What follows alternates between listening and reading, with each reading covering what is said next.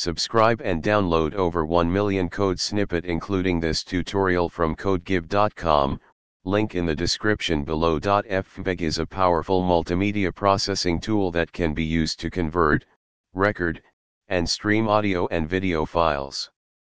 Installing ffmpeg on Windows can be done using the Python Package Manager, pip.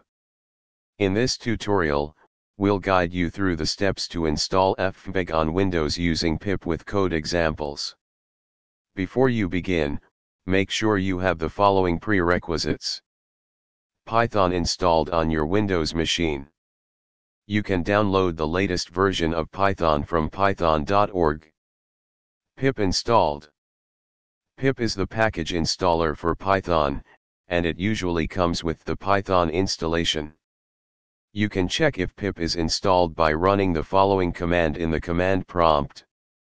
If pip is not installed, you can install it by following the instructions here. To install ffmpeg on Windows using pip, you can use the following command in the command prompt. The ffmpeg-python package is a wrapper around ffmpeg, making it easier to use ffmpeg functionality in Python scripts. Now that ffmpeg is installed, you can use it in your Python scripts. Here's a simple code example demonstrating how to use ffmpeg to convert a video file from one format to another. Save the above code in a Python script, example convert_video.py, and run it using the command prompt.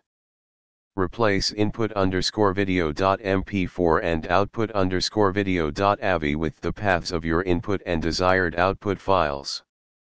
This example uses the ffmpeg.input and ffmpeg.output functions to specify the input and output files and then runs the ffmpeg command with the run method. Congratulations! You have successfully installed ffmpeg on Windows using pip and executed a simple video conversion script using the ffmpeg-python package. You can now explore more advanced features and functionalities of ffmpeg in your Python projects. ChatGPT